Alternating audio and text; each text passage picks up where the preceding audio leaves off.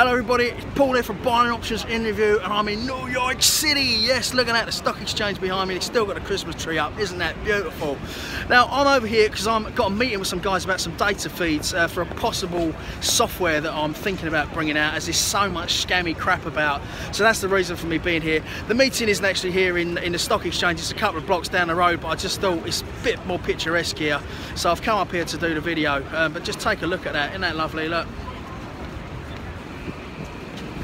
George Washington statue there behind me.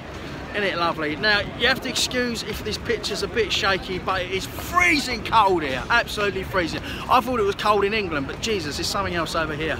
Anyway, I'm going to be updating you. I'm also going over to Philadelphia and Washington DC for some more meetings, but I'll be updating you along the way.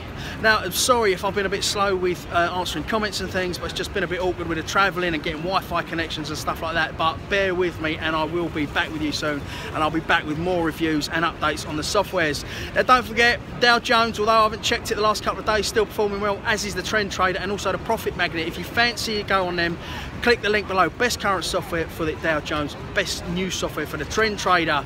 But I'm going to crack on now. I'm going to go and have a coffee somewhere, as it is freezing cold, but I'll be back with you soon with some more updates here in New York and also in Philly and DC. Thank you.